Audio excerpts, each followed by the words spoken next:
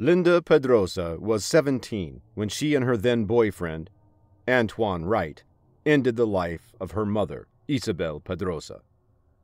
Isabel did not approve of her daughter's relationship with Wright, who was 25 years old, after catching the two in bed together.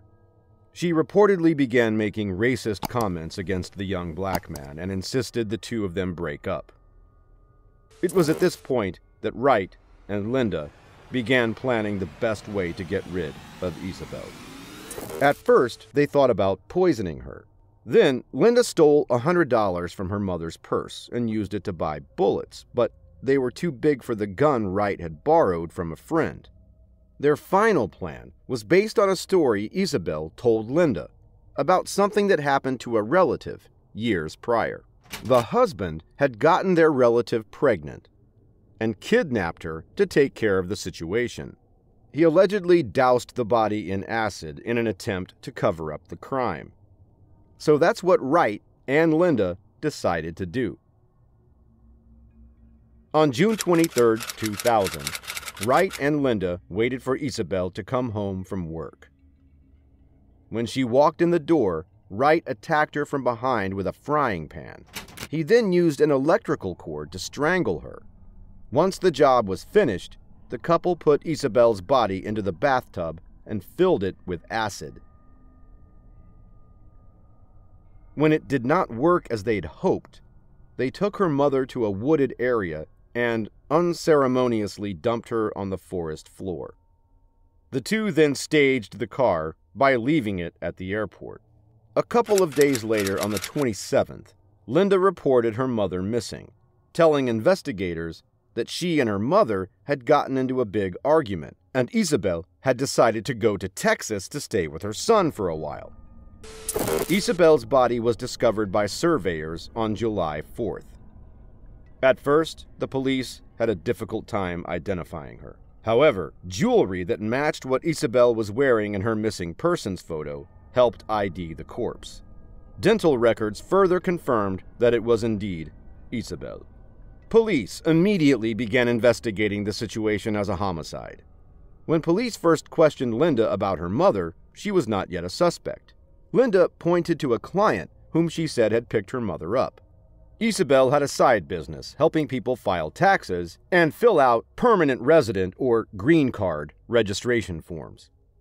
Police investigated for several weeks before they finally linked Linda and Wright to the crime and made the arrests. The picture of daughter murdering her mother was shocking to everyone that knew the family. But many agreed that Linda had changed going into her teenage years. "I watched her grow up and change," said Audrey Edmondson, a neighbor who said she became good friends with Isabel Pedroza after moving into the duplex next door. "She became this really wild teenager, which surprised me because it was my idea that she was a perfect kid. Between an overly strict mother who was hardly home due to work and an abusive alcoholic father who was in prison, it was the perfect recipe for disaster." Isabel was sick with worry over her daughter, who had established a pattern over the last few years of using drugs, running away, and having boys in the house while her parents weren't home. This from a daughter who for years had been her mother's helper, cooking, cleaning, taking care of family pets, and working in the yard. "Isabel was too strict," Edmondson said.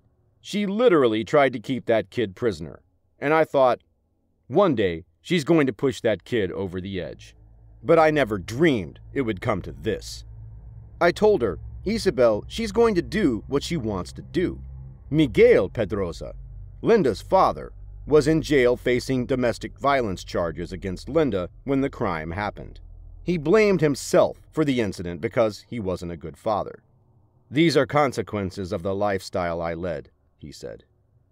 Both Linda and Wright confessed to the charges while in custody.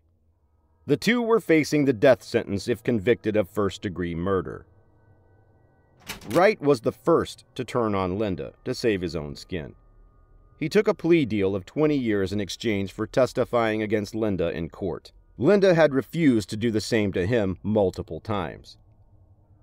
In the end, Linda took a plea deal for herself for 40 years in prison to avoid the death sentence, double the time that Wright would end up doing. During her trial, Linda said her only goal was to be with the man she loved. "I really love him. I still love him right now. I swear I do," she said. "That's why I did it. That's why I let him do it." Ann Perry, Linda Pedroza's attorney, said she was disappointed her client will spend twice as long in prison as Wright. She is certainly remorseful for what happened and ever getting in contact with Antoine Wright, Perry said. Assistant State Attorney Shirley DeLuna said she has no qualms with Linda Pedroza receiving the longer prison sentence.